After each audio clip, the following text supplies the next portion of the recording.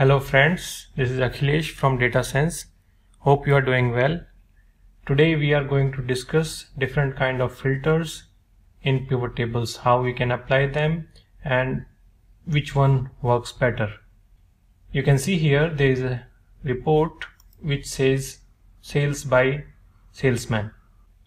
So in the first report, if you want to ignore the item which are lowest, like Bob is doing the lowest sale and then maybe Rajesh is another guy, so Bob and Rajesh you want to ignore from the list.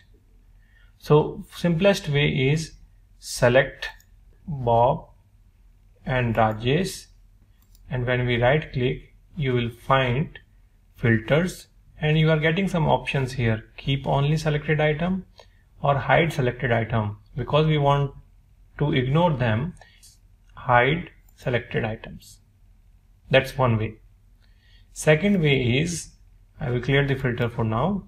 Second way is, if you click on this drop down next to salesman, you will see the list of all the salesmen.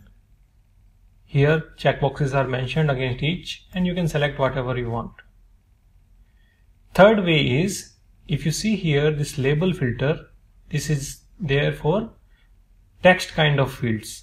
So you can mention something like equal to some value, does not equal to, begin with, and there are so many options which are fitting for text. Like if you want to say that I want to keep only the salesmen which are having A in their name, so I can go for contain and something which contains, and I will type A here.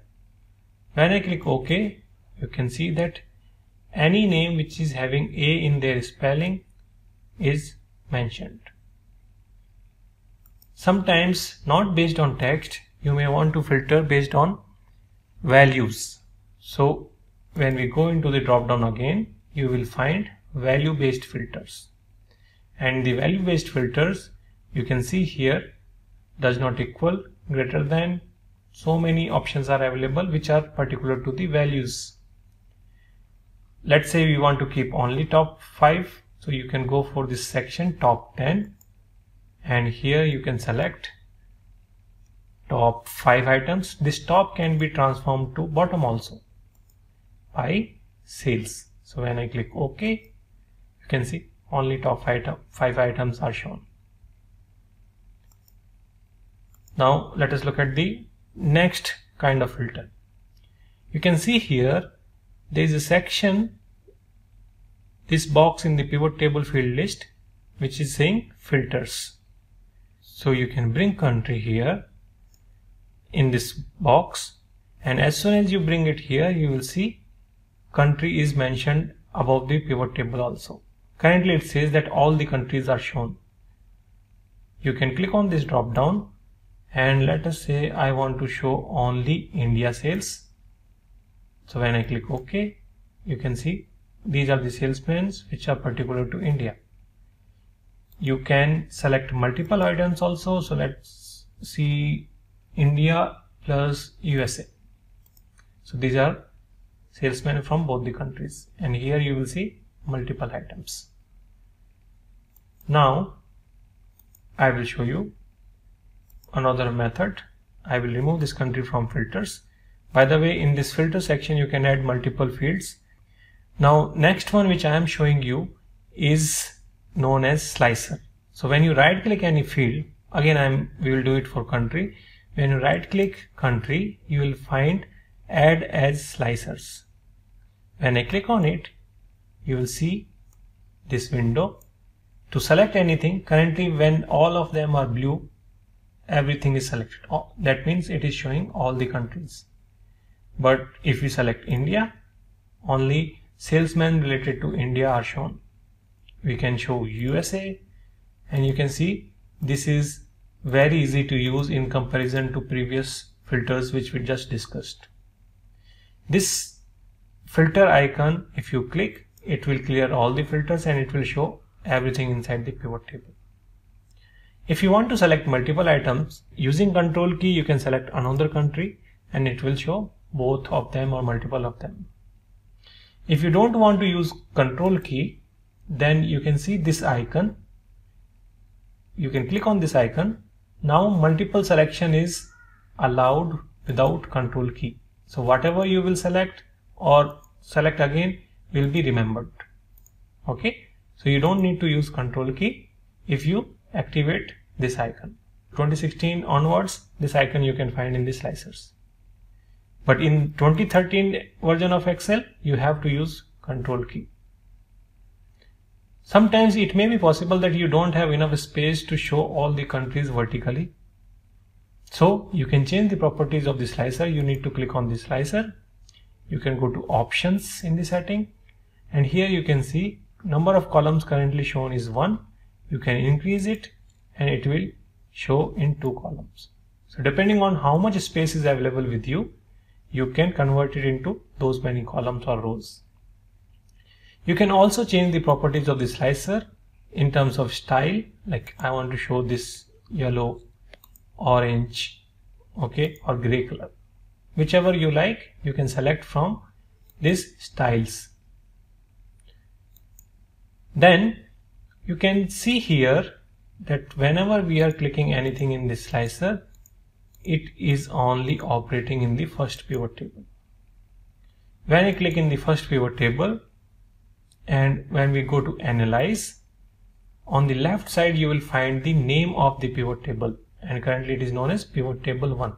This name can be changed as per your requirement. If you click on the second pivot table, you can see the name is pivot table 2.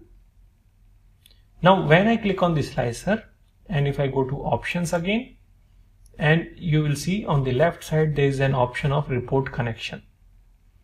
When I click on it, it will show me all the possible pivot tables which can be linked to this slicer, and you can see both the names are shown, and there is a checkbox next to pivot table 1, which means pivot table 1 is already in touch with country slicer, and we can select pivot table 2 as well, and we can click OK.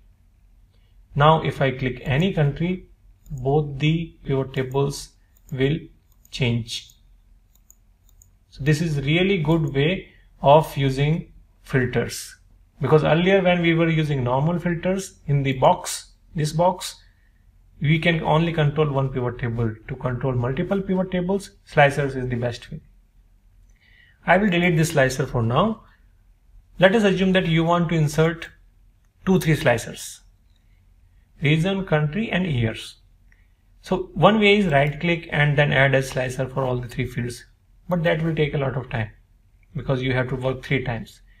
So another way is go to analyze, and in the analyze somewhere in the middle you will find this insert slicer, and in the insert slicer you can click on years, you can click on country, you can click on region, and when you click OK, you can see all the slicers are mentioned here, and both of them are connected to first pivot table only, the pivot table from where you went inside the analyze and insert slicer. So for each of them you have to go there and say report connection, and you have to take another one, years, report connection, and like that you have to do it for all of them. Okay, so that's all about slicers. There is one more kind of filter. Let us discuss about that. So when you go into pivot table, you can see that there is a field in our data which is date. You can see it here, dates. So when you go inside analyze, you will find that there is another filter known as insert timeline. How does this help us? When we click timeline, it will only show the date fields, and when we click OK, you will see it is showing data from 2019 till 2021.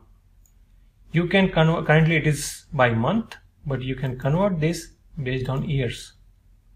So you can click on this 2019 and data is changed to 2019, 2020, 2021. We don't have data in our pivot table.